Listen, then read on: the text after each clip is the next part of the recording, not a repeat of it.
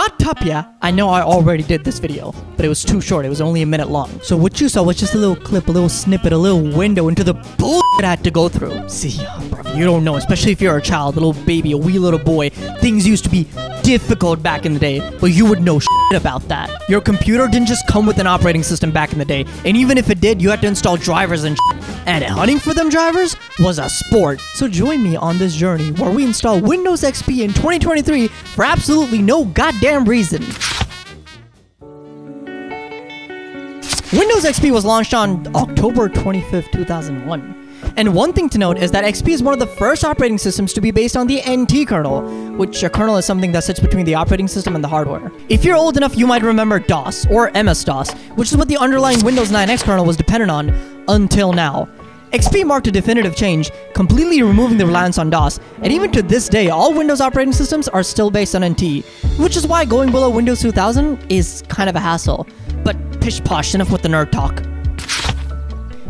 It was time to go out adventuring and find a Windows XP PC because I'm a regular Mac user. And we need the full OG experience of running on real hardware. So I set out to find a PC, found this old PC that I used to use as a kid. I know it can run Windows XP because it used to run Windows XP. Got a little keyboard, a little mouse, and a VGA cable because these were the days before HDMI, if you remember that. Brought it all home and set it up just to find out it was running Windows 10. That's definitely sus. I know this PC's old because it literally has that old school design for Windows XP logo. So I installed CPU-Z to look at the components and... Turns out this PC had the internals upgraded at some point. So instead of running an Intel Pentium D as advertised, it's running an Intel Core i3-3220 with 8 gigs of DDR3 RAM and a Gigabyte 861M motherboard. Not exactly a problem though. XP was so goddamn popular that even components released in 2012 and 2013 have drivers and support. In fact, this should be a really smooth XP experience because the hardware is really powerful in comparison. The hard drive inside this PC is running my family's old Windows 10 installation. So I switched hard drives to my personal 1TB drive, which used to be part of my gaming PC. Long story. Cleaned up this PC a little bit, and now we're ready to install. Okay, everybody, hold up a moment. Calm down. I know you experts are on the way to the comment section. Why are you choosing Windows XP 64-bit? I know Windows XP and I have had our differences. 64-bit is far less compatible with DOS programs than the 32-bit version. Also, 16-bit programs will not run, and the underlying kernel is based on Windows Server 2003's. Does it look like I give a rat's ass about any of this shit? Look, yeah, I have 8 gigs of RAM, and I intend to use all of it. Moreover, this Core i3-3220 is 64 bits. Just makes sense to run a 64-bit operating system. Although, you do have to be careful picking the right edition, because there is actually 2. Okay, a little bit of computer science lesson incoming. So Windows XP was released on October 25th, 2001, but the edition we're installing was released in April 2005. So what gives? There's actually 2 64-bit editions. One released simultaneously with the 32-bit version in October 2001, and one released later in 2005. So why not install the 2001 version? Well, even if it's 64 bits, it's a different architecture. Let me explain. You might know that we code, like if-else statements or whatever, but that actually gets converted into another language which we call instruction sets, like ARM, if you've heard all the buzz about Intel to ARM, or the most popular instruction set, x86. If you're watching this on a computer and it's not a Mac, chances are your computer understands the x86 64 instruction set, which is what this computer understands as well. But back in 2001, x86 64 bits wasn't a thing yet. We were still all using the IA32 instruction set, the 32-bit version of x86. 64 bits was on the horizon. 32 bits has the 4 GB RAM limit, so Intel, in a bit to stick it to AMD, their nearest competitor, made their 64-bit architecture, IA64, radically different to the existing 32-bit architecture, so AMD couldn't have it. The IA64 architecture processors were called the Itanium line, which is what the first edition of Windows XP 64-bit supports. But as you can guess, that never took off, because we don't use IA64, we use x86 64, which was invented by AMD. See, the problem with making IA64 radically different to its 32-bit counterpart is that it's not backwards compatible. So imagine you install your brand new 64-bit operating system, all your existing 32-bit programs just stop working.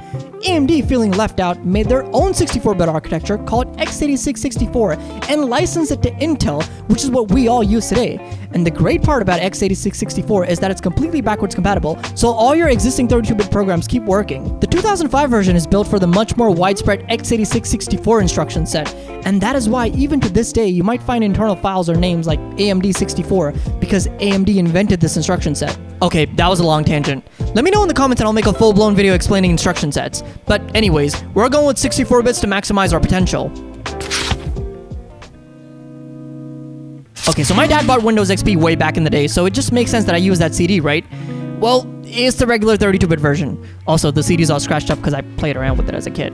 So I set out to find a blank DVD so I could burn this Windows XP 64-bit ISO onto it, but I couldn't find one anywhere. I remember as a kid you could just pop down to the local store and get one, but it turns out you can install XP from a bootable USB with a creator like Rufus.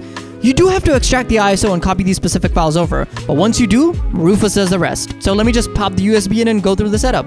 The first part is this really weird blue screen thing. There isn't really a graphical user interface. You have to format your partitions and stuff, but then it reboots into the XP interface. You have to pick your region and enter your product key, which doesn't really matter anymore. And within no time, you're at the desktop. Man, this wallpaper takes me back.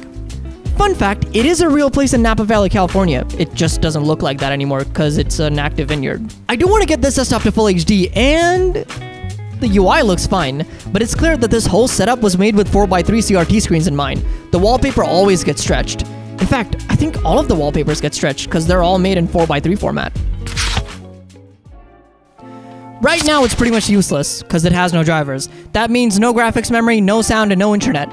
What's fascinating is that I tried to connect the LAN before installing the drivers, but it kept asking me for all these weird dial-up settings, which took me a while to process that XP can't see the LAN port. But these components actually have perfect Windows XP support, so going through the vendor's websites, I got all the drivers in no time. Now that we have the LAN drivers, we can connect to the internet, which this PC does not have Wi-Fi, almost unimaginable now, so I had to lug this whole setup closer to the router just so I can connect this long-ass Ethernet cable. Okay, the first thing to do is install legacyupdate.net, which is this really awesome project where you can get all the latest Windows updates and drivers for your old operating systems. And another brilliant thing about it is that even though Internet Explorer is completely broken, I mean it wasn't the smoothest in 2005, legacyupdate.net will still load so you can download it right there and install it. It gives you all these options like service packs and update root certificate store, which if I'm not mistaken lets you visit HTTPS websites. Super helpful since that's the whole internet now. Look at all these updates, damn. It's also super useful to install drivers because it can detect your components. Even though it did fuck up the LAN drivers, it really came in clutch for the audio drivers, which would not install because there was some component missing, but Legacy Update fixed that, and now we have sound. And since we have sound, quick Windows XP sound montage.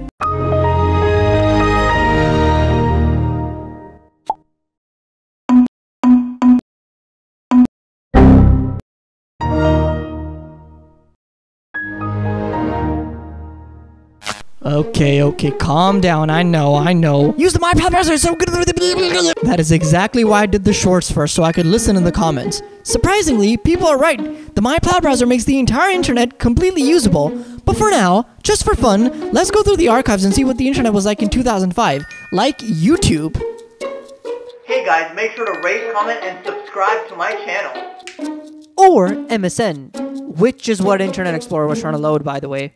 Actually though, this is a fully functional web browser where you can check your email, watch YouTube videos, download files, the whole 9 yards. You know, I've always wondered, what made XP so great? Why is it so good? There's people who stand by it even today, and some places like the military and Vladimir Putin still use it, so what made XP so damn popular? Well, firstly, like I said, it was built on the much more stable Windows NT kernel, but it also kept some Windows 9X kernel bits so that it could run old programs relatively well. It was like a perfect blend of old and new, like older programs worked just fine, but newer programs built for NT were much more stable and also thrived. It also kinda introduced compatibility mode. I mean, technically it was introduced in Windows 2000 Service Pack 2, but it also had native USB support, in a time where most people were probably using PS2 keyboard and mice. The system requirements weren't terribly outrageous, it was quite alright. Most PCs of the time could comfortably run XP. Windows 2000 was also built on the NT kernel, and it is quite stable, but it was really geared more towards the professionals. XP was made for both consumers and professionals. It also had the good fortune, I guess, of having operating systems built before and after XP be absolute disasters. Windows 98 wasn't terribly well received, and Windows ME was really released to stall for time until XP. ME is widely known for being problematic.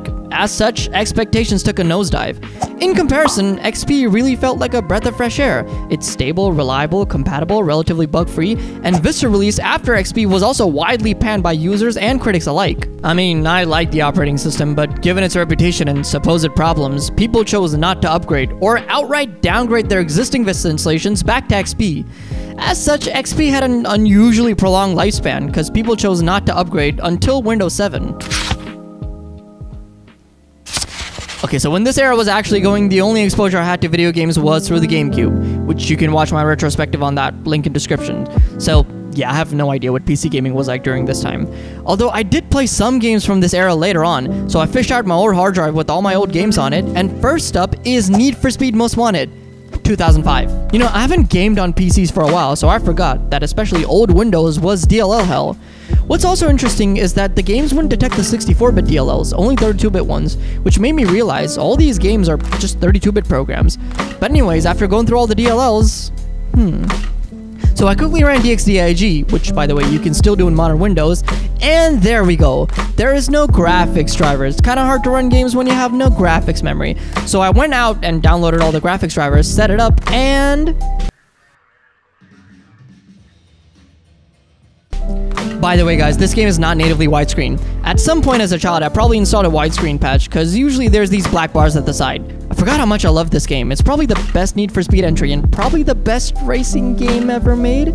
I just love the cars, the gameplay, the atmosphere, the music, the cutscenes. Okay, I've got to move on, because I'm going to get lost in this game. Next up is GTA San Andreas. Man, this music always takes me back. Although there's something broken with this copy of the game, most of the dialogue is not present. To be fair, I don't necessarily love the base game. Like, it's great, I've beaten it once, but what I really loved was the Copland mod. Oh boy, back in the day, I would just let the main story f*** off, go to the airport, get on a plane, use cheats, go to the next city, and steal Lamborghinis and stuff. And last up is Max Payne. I never really played this game as a kid, it's a little before my time, but the moment the game booted up, the atmosphere it created made it immediately clear why people loved this game. The comic strip stories, the grungy dark New York setting, the poignant score, the game made it clear why it deserved all the love. Although, ignore my terrible gameplay, I don't really know how the controls work. Max Payne is an excellent example of Windows XP's compatibility, since I'm pretty sure it was written for the Windows 9X kernel because it'll run on Windows 98, but it works perfectly fine on Windows XP, and even Windows XP 64-bit. It's just something about this era where games felt like art rather than corporate cash-grabbing products. They had charm, they had this artistic sense, that wild freedom of expression that is sorely lacking in today's games. Like, look at the quit menu for Max Payne. Would any video game do this now? Or just the entirety of Need for Speed Most Wanted 2005? It has an aesthetic, a vibe, a sense of identity that is just not present in new Need for Speed games. And that sucks. But such were the times. Man, what an operating system. XP really did take over the world. It's probably sold more than 500 million copies worldwide, and that's the legal ones. If you've been around the world, you know that a lot of people didn't pay for operating systems. It's just one of those things that's just etched in that time period. Like, if you talk about the early 2000s, you've got to talk about XP and that iconic wallpaper. It's probably how people first experienced social media, like Facebook, or how people first started watching YouTube videos. So should you do what I've done and use XP in 2023? Absolutely not. Listen, yeah, not only is it super risky to use XP because it hasn't been patched for 9 years, it is ridiculously painful to use with anything modern. You know why I speed up these clips? Because it takes forever to load. It's just an interesting piece of history that a lot of people have taken great efforts to make it usable in this day and age. And it's not so that people can daily drive it. It's so that if the need ever arises to run retro software, some stuff that will absolutely not run on modern Windows, which does happen by the way, we can be assured that XP is still usable enough to get whatever it is that we need done. So we all love XP, bro, but